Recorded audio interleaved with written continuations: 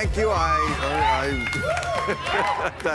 don't know why you're happy tonight, but you are. That's good. I know. You're proud to be an American because it's been 5 days without a massacre. How about that, ladies and gentlemen?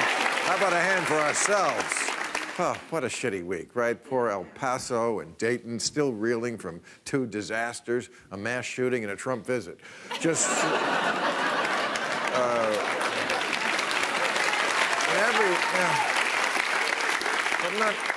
every city in the country, everyone is asking the same questions. Why? Why? Why? Why does his hair look like that?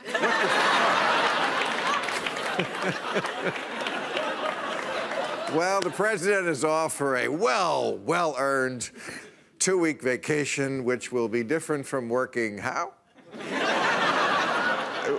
They want you to know, the president will be available at all times if there is an emergency that needs to be made worse. He is completely good on that. We know now this pattern that we have always seen whenever there's a tragedy. It's all about how he's feeling, right? It's like, is he okay?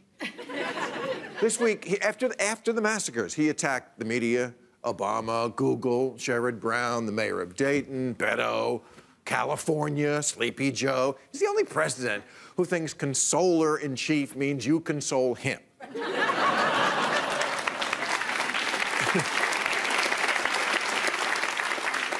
And also, he's a whiny little bitch.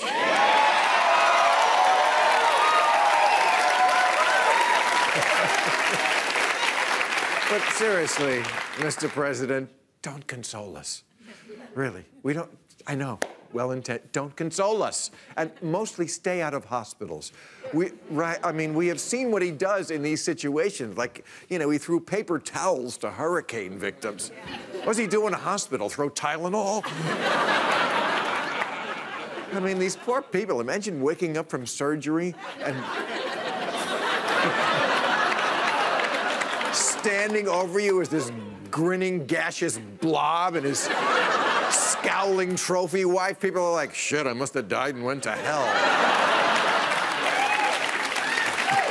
Please.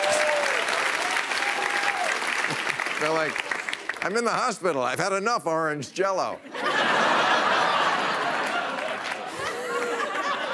But, of course, you can't tell him he's unpopular. His new press spokesman drank the Kool-Aid, said, oh, yeah, Trump went to the hospital. They said they treated him like a rock star. Yeah, R. Kelly.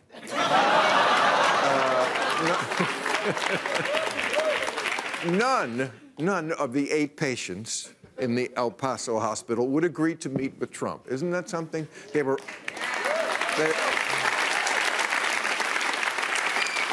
all asked, would you like to meet the president? And they all said, El Paso. But here's a sobering statistic. Gun violence has paralyzed 535 people in this country this year. They're called the United States Congress.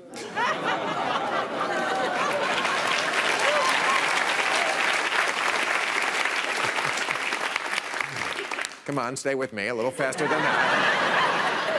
No, Americans have made it clear. They will endure school shootings, they will endure church shootings, but they draw the line at their shopping trips to Walmart. That is too far. So, well, the shooter in El Paso did it because all the things that Trump says all the time, he took to be true, like Mexico is invading us, that kind of shit. He took all that to be true. But in his manifesto, he wanted everybody to know that he wasn't getting this from Donald Trump. No, no, no. He was getting it from Lou Dobbs, same as Trump. But what he did do, this guy, this shooter, he wanted you to know, nothing to do with Trump. Although in the manifesto, Trump does get a story by credit. But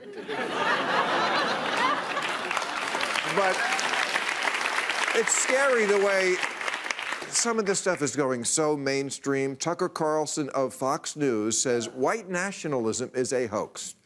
You gotta love Republicans. Global warming is a hoax. Russia, that was a hoax. White nationalism is a hoax.